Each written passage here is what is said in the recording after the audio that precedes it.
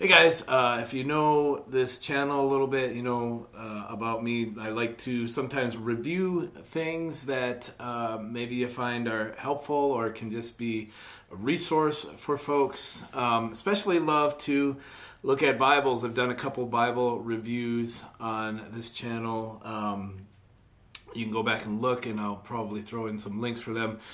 Just a Bible that I've used for a few years now, an ESV journaling Bible, and then earlier this last fall, my son received an NIV sort of Bible for same type of thing, a journaling Bible, and we looked at that. And I just feel like going into a new year, into 2024, there's just some importance of just saying we need to get in the Word. We need to study the Word. We need to get into our hearts. We need to just have this mentality every day where we are just feeding on God's Word, on His truth. And that will really carry us through each day, through whatever we're facing, through whatever this year may hold. So I started out just kind of the very end of 2023 and into 2024 now, looking at a Bible that I've had on my shelf for a number of years. In fact, it's a Bible that I got when I was in college through an intervarsity trip that I took at the end of one of my years of school in May. We went to a retreat, a camp, and it was in Colorado. And one of the resources that they had available was this Word in Life study Bible that I picked up. And my then girlfriend, my now wife, we've had this Bible in our home for many years now. And it's a Bible that I've taken to church, I've looked at periodically. She's done a lot more in it than I have. And to her credit, she said this is a Bible that, as I went through, it really taught me God's Word, really helped me understand God's Word more than anything that I've used in my entire life. So looking at this year, I thought I've done kind of the journaling thing, the highlighting thing, the writing all kind of notes and doing that for a few years now. I'm ready to just maybe pivot and go towards something else that's just more just insights and context about the characters and the places that are mentioned, the names, all that, to just kind of refresh and go back into the Bible with a new set of eyes. I've gone through Bible school, I've done all that, but you don't have to take classes, you don't have to have this degree to understand the Bible and know all this stuff. There's a lot of resources out there that are available, and a lot that we can learn by using some of these Bibles. So I have the Bible I'm going through this year. It's a heavy Bible, it's thick. It's called the Word in Life Study Bible. And this is the New King James Version, published by Nelson. I think this might be from the 90s, the copyright, 93, 96 by Thomas Nelson. I don't believe it is any longer in print. I was looking on YouTube for other reviews or things about this particular Bible. Not a lot out there, so I thought I'd put something together, just at least mention it. Be great if the folks at Thomas Nelson would take a look at some of these videos and say, hey, we really love this Bible, would you bring it back?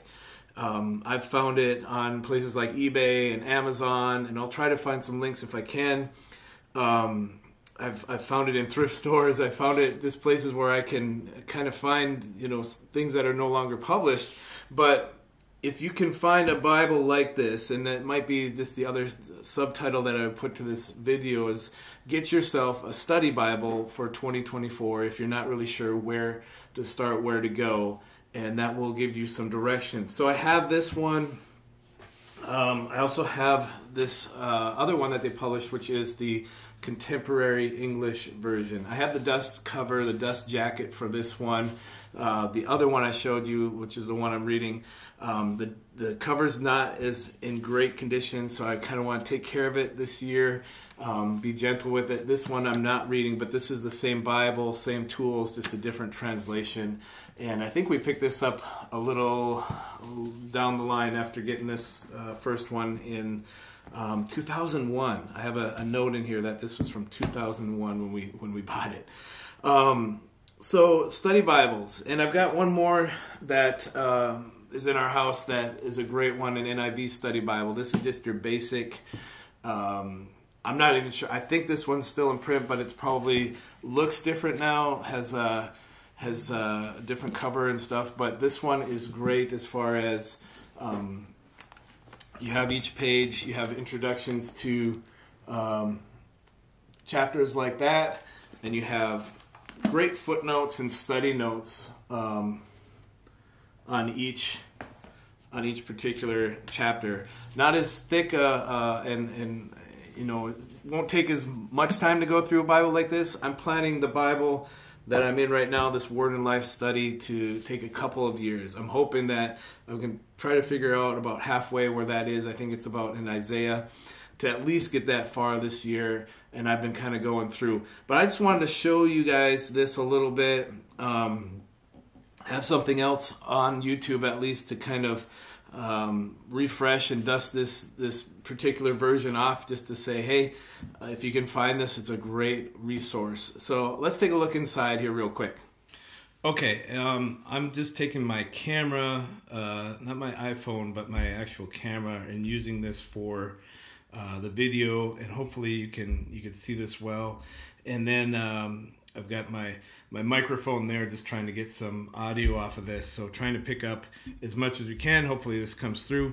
This is the front cover. Again, this is pretty thick Bible, probably a good 2.5 inches there.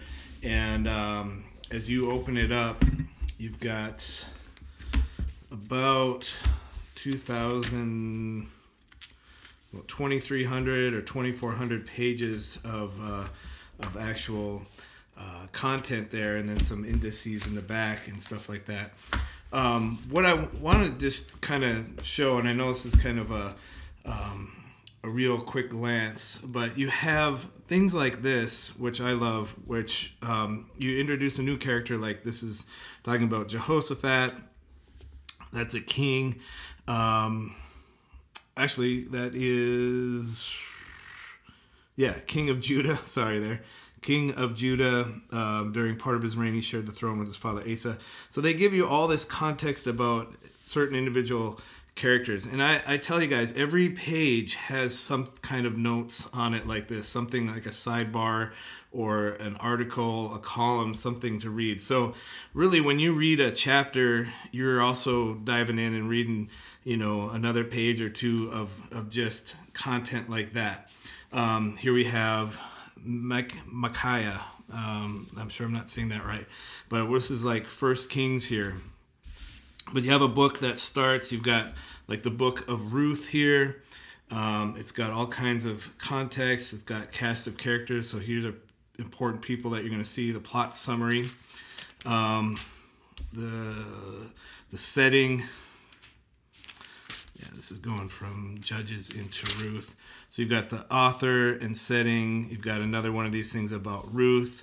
You've got tons of maps throughout all of this, which I love, because it kind of tells me like, where am I when we're talking about like in the book of Ruth, her going from oh man, I'm gonna botch that.